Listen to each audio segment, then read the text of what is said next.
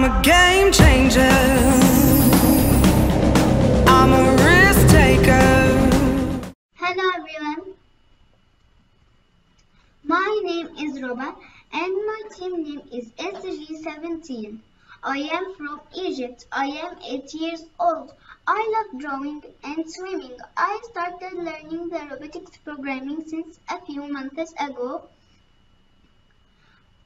I am participated in a local competition. I am participated in CoSpace GP under 12 competition. The problems that I investigated: 1. Shortcut route without any color markers. I had a problem skipping this shortcut, but I noticed that when I adjust the speed, the robot paced it easily.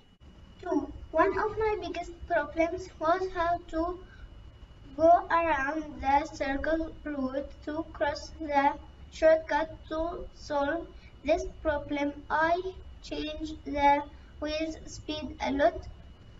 The result is the robot become able to turn to the circle route. 3. I found another problem with the many gray squares which have the same color with some difference between them. I used the time color IR sensor to control the turns. The result was the robot be able to pass all the squares. After controlling all the problems, I noticed that the robot reached the end line in a correct way and at a good time. My challenge task analysis. The challenge mission. At the beginning, I have reviewed the map, looking for the waypoint, and choose the short route to pass from. Route gap. I programmed the robot to follow the white line to avoid any falling in any gap, avoiding obstacles. If any obstacles appeared in front of the robot will use the ultrasonic sensor to turn right and avoid it. As in the picture, we need to turn 90 degrees to avoid the wall and follow the white line. The challenge mission. Line following. The robot moved forward following the white line using the IR sensor. Robot speed. Over the whole map, I controlled the wheel's speed to finish the map in a good time. Shortcut. To finish the game successfully, I have to use the short route, so I programmed the color sensor to use any colored marker to turn left or right, change the direction of movement completely. I used the method to help the robot to save the time. Let's watch the game together. The robot moved forward. There is obstacles. The robot turned left using the ultrasonic sensor. There is a shortcut. The robot used the color marker to turn right. There is a shortcut. The robot turned right. There is a colored marker and obstacles. The robot turned using the colored marker and the ultrasonic sensor.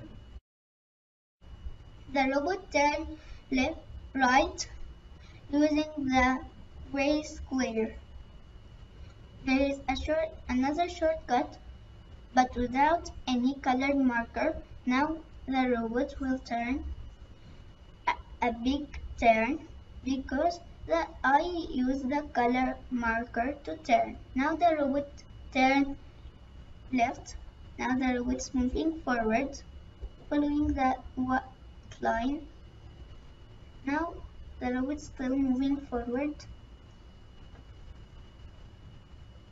Almost there. The game is done. The challenge task can be broken down into many tasks. I divide the map into 3 parts to make it easier for me to find any mistakes. AI algorithms.